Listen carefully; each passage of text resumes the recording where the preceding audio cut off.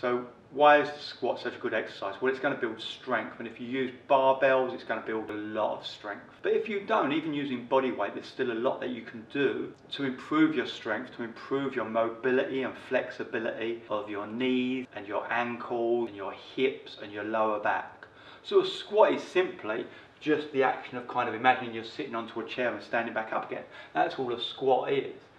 There's lots of different ways that we can squat. There's going to be something for everybody. It doesn't matter what standard or level you're at, there's going to be a certain level at which you can begin to squat. So, if you haven't exercised for a long while, you're a little bit older and a little bit stiffer, if you're in some kind of pain with your back or your knees, your first squat might be a very, very small squat. You might even need a wall to help you to provide a little bit of stability. As you get stronger or more mobile, you'll be able to go a little bit lower until maybe you get to a position where you can go really, really low.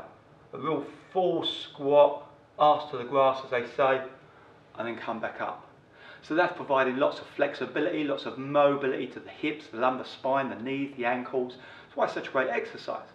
There's also ways in which we can change our foot position, which in turn will create different hip positions, which will create healthier hips. If we have my feet together like so, very narrow, and I squat, this is going to create a different reaction at my hips than if my feet were wider and toed out.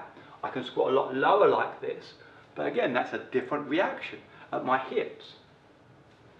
If my feet are slightly offset like this is going to create a different reaction to this.